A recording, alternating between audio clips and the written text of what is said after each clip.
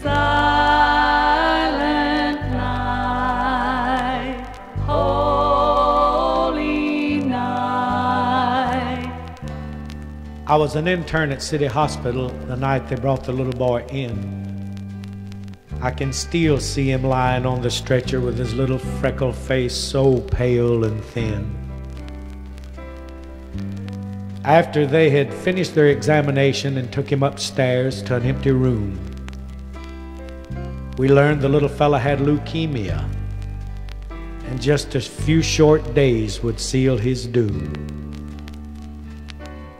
He quickly won the hearts of all the doctors, including me. And when I asked him what's the one thing he'd like to have the most, he said, "Doc, I'd like to have a Christmas tree." He said, "I guess you know I'm an orphan. Ain't ever had no family or no home. But I've seen them trees through other people's windows, and I've always wanted one for my very own."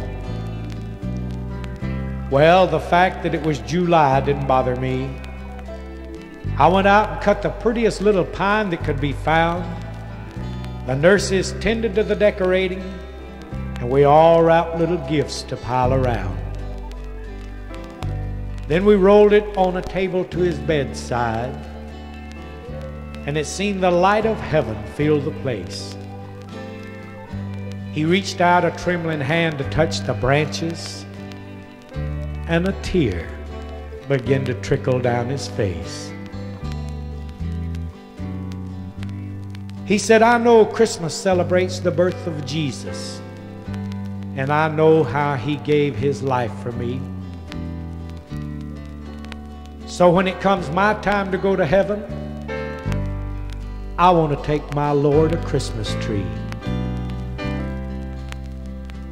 I turned away to keep my tears from showing, and I saw many of the nurses turning too. Then he asked us if we'd sing some Christmas carols. And you'll never know how hard that was to do. 'Twas an hour long to be remembered, and a happier day you couldn't find anywhere.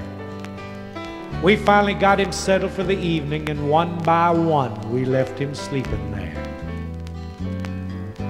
It was after midnight when I got off duty, and as usual, I looked in on the child. And even though the room was dimly lighted, I could still see on his face that happy smile. I started to the bed to smooth the covers when I saw something I'd never seen before. The needles of the pine had all turned brown and fallen off, and the branches were drooping toward the floor. I'd only cut that tree that afternoon, and I'd never seen one die in just one day. Then as I turned my eyes back to his bedside, I saw the little boy had slipped away. But there was the deepest feeling of contentment and a peace that only comes from heaven's shore. And it seems I heard an angel chorus singing of a gift the Lord would treasure evermore.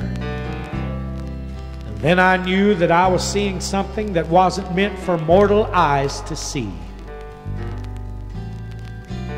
For in one little lifeless hand the child was holding a branch of the dying Christmas tree. Sleep in heavenly peace. Sleep in heavenly peace.